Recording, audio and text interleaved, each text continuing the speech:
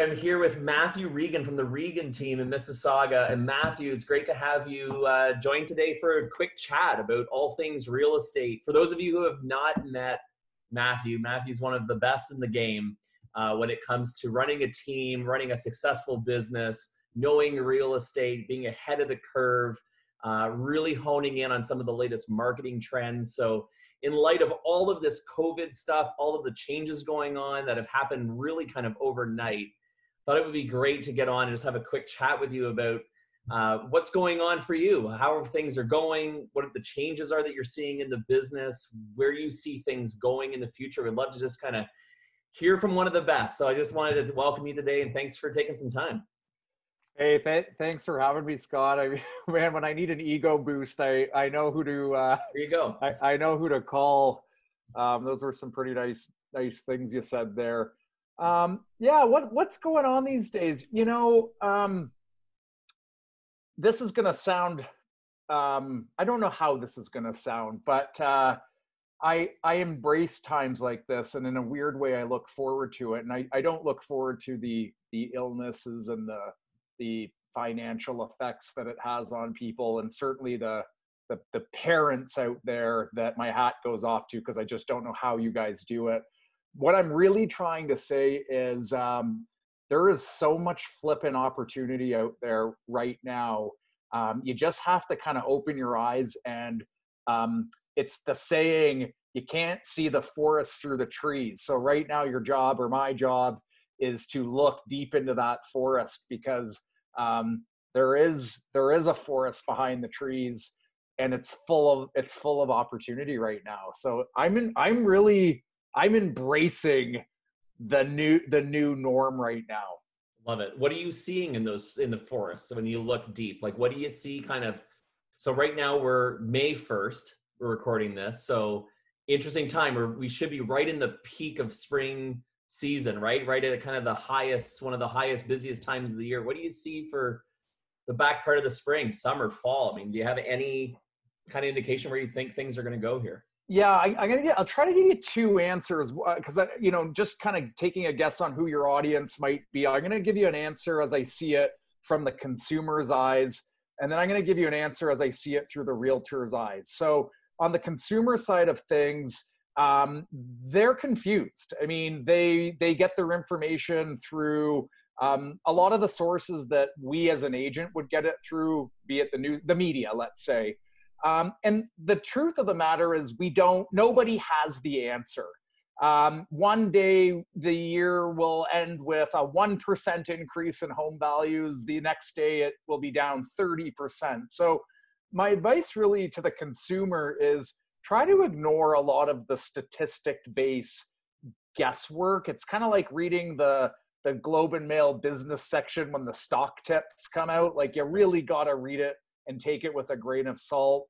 The fact of the matter as a buyer or a seller is there will always be a house to buy.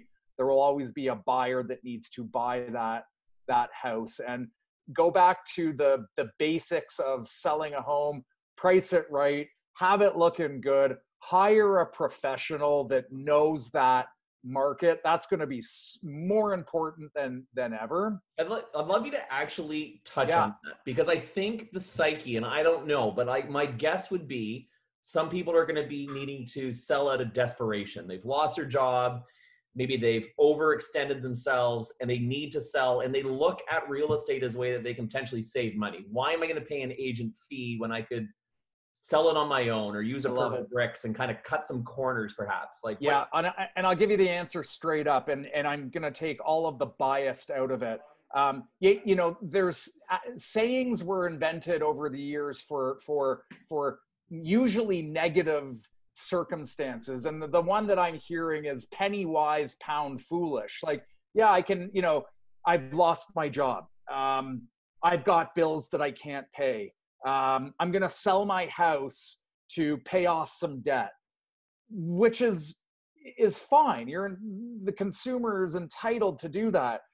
In fact, they're entitled to do anything they want, really, so long as they don't break the law.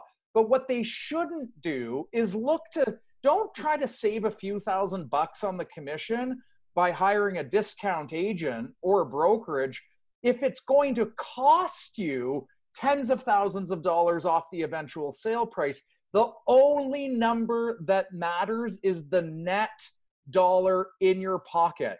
If I can, here comes a rhetorical statement. I'm going to charge you 10%, Scott, to sell your house.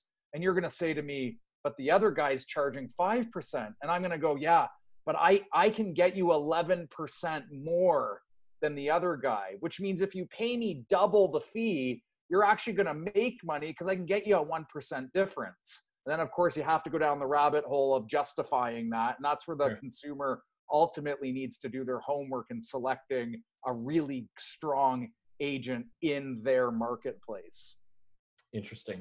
What are you telling your team these days? So you've got a team, like for those people who are watching this that don't know you, don't know the brand or your team, maybe you can elaborate just a little bit, give an idea of context, the size of the team, the makeup of the team. Like how are you on a business side? How are you managing a team that now can't come together physically? Like how are you guiding them through this? So I'll put some context around it. So forgive some of the arrogance that's going to fly here, but 220 million in sales volume in 2019, ranked 9th on the Toronto Real Estate Board, 6th in Canada for Royal LePage.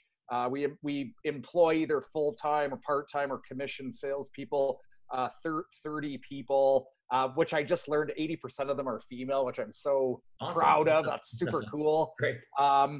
What are we telling them? Back to basics. Back to basics. The reason I threw all that context in there is it's so easy to kind of get lost in like, oh, what are they doing over there? Or like, what are they doing over there? Like the squirrel syndrome. Like, no. You know, stay within your lanes. Like we know in sales that relationships are of the utmost importance. And just calling and saying hi, checking in is what we're really trying to get the message across to our team.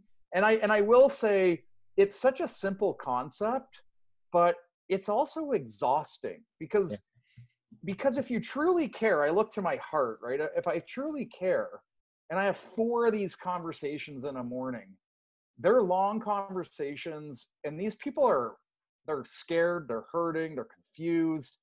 And it sucks a lot of your energy out of you. So what I'm saying is bare bones simple. The execution is not simple. It's quite difficult. How are you finding the conversations are going with the general consumer out there? I mean, are you sensing that there's some optimism? Okay. We talked about this today on a call. If you go back, if you would ask me that question a month ago, even 2 weeks ago, but let's go a month to 6 weeks ago, the call was a nervous call. It was, you didn't want to talk shop.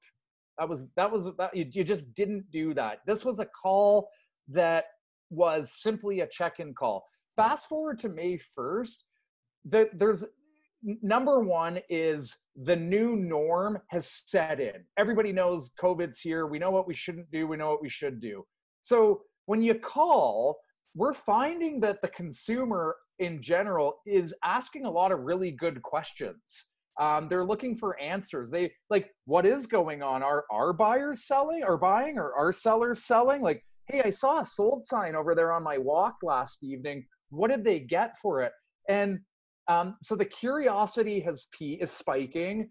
The optimism and confidence is slowly coming back. And at the end of the day, as an agent, our job is to inform people. So if you go into a call with that kind of mindset, the consumer is asking for it. They want to be informed. Totally. What do you think? I mean, what's your gut feel on the summer, fall of 2020? What happens as a result of this to market prices, a big sell-off, domino effect of people defaulting? Like, do you see that kind of in the cards? Do you have a gut feel on that? So to answer that, I'm just going to quickly go on Amazon because they had a sale on crystal balls that could predict. So I'll just, okay, here it comes. All right, it's here. So, because Amazon's that quick. I have no clue, Scott. I think if I could best answer the question, I would I would say a couple things, and I would go back to the fundamentals. I'd look to supply and demand. I think one of the things we have to recognize in the Canadian marketplace is pre-COVID-19, where was our real estate market at? Well, we had a shortage in inventory in most markets. We had cheap debt, so interest rates were still at historic lows, and we had more buyers than sellers. We had a very natural, healthy real estate market. So any downturn, which we've seen, and we've had, there's stats right across the board that volume's down and sale prices may come down. That wasn't caused by anything economic. It was caused from this pandemic. So to kind of now answer your question, if you look to when we come out of this, be it the end of summer, maybe into the fall, I think the back to basics from the beginning of low interest rates, et cetera, is definitely a positive factor. So we're going to put that on one side of the scale. People need places to live, et cetera.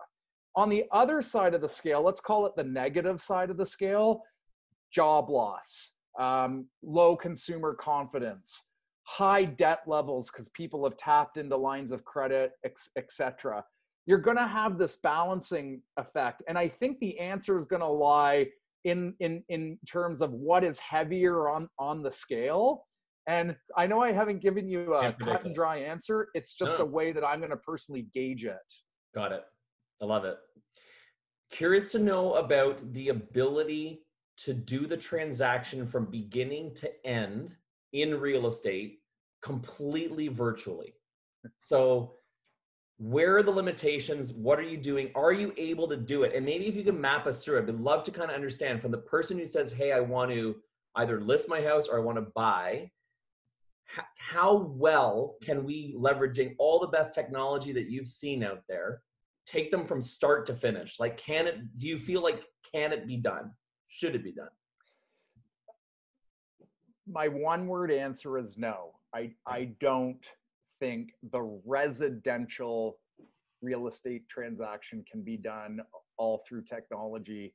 And if I charted a map and this is the first step and this is the day you get your keys and move in, so purchase home or decide to purchase home and get your keys and move in, there are so many moving parts that take place, and technology probably, and I'm just kind of pulling a little bit of this out of thin air, but I'm going to go like 95% of the transaction can be done through the means of technology.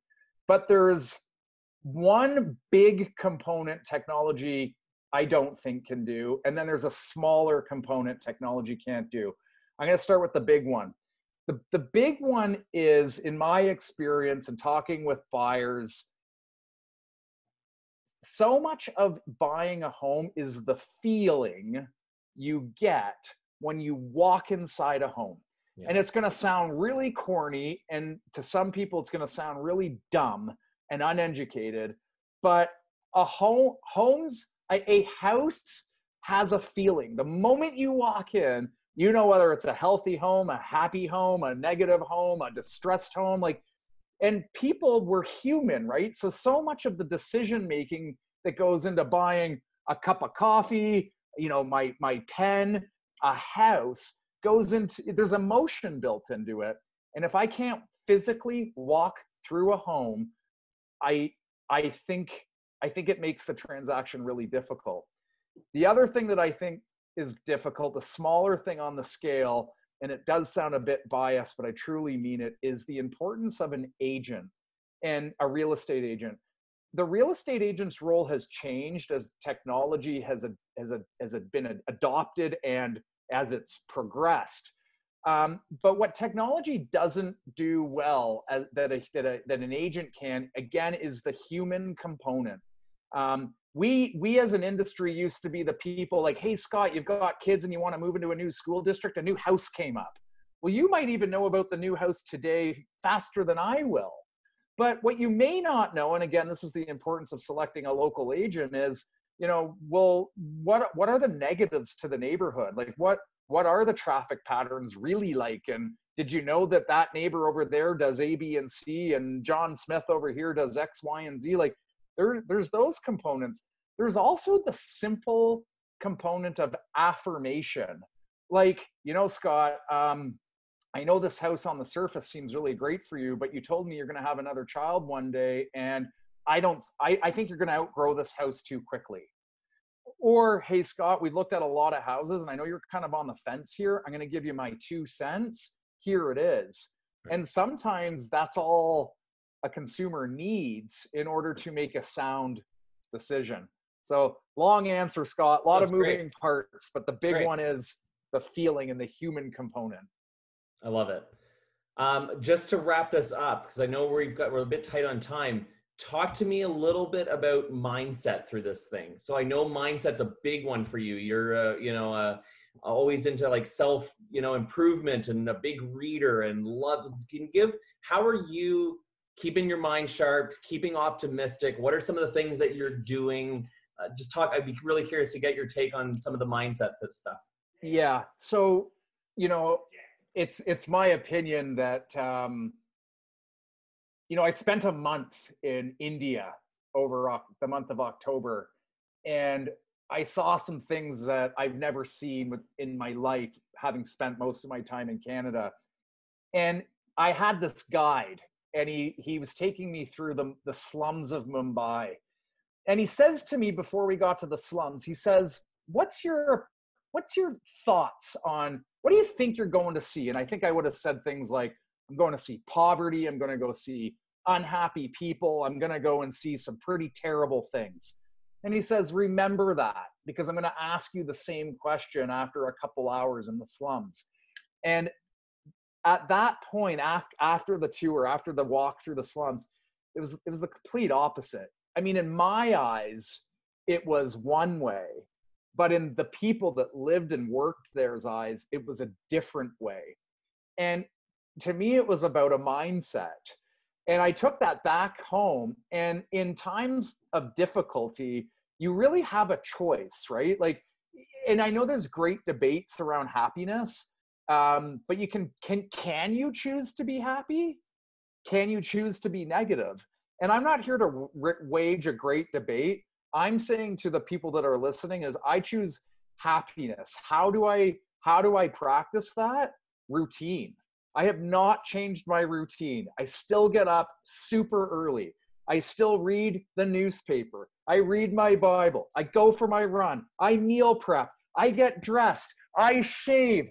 I even gave myself my own haircut. Like, it's important to have a clean, positive, healthy mindset, especially during difficult times. Love it. Thank you. Thanks for sharing this. This has been great. Lots of like little golden nuggets of ideas for people. I think it's extremely valuable. Is there anything you wanted to kind of close off with? Any questions I didn't ask that I should have asked? I gotta say, the realtor community is, there's some bad apples like any industry, but I'm so freaking proud to be a part of the realtor community. And by the way, when I say realtor community, I even mean guys like you, home inspectors, real estate lawyers, like all the components that go into the transaction of real estate. It's amazing to see people come together and sharing, and just, I hope, just let's keep it up. It's freaking awesome. Inspiring. It is. It's great. Thanks again for your time. This has been awesome. Thanks, Scott. See ya. Right. Stay well. Cheers. You too. Bye. Alrighty. Bye-bye.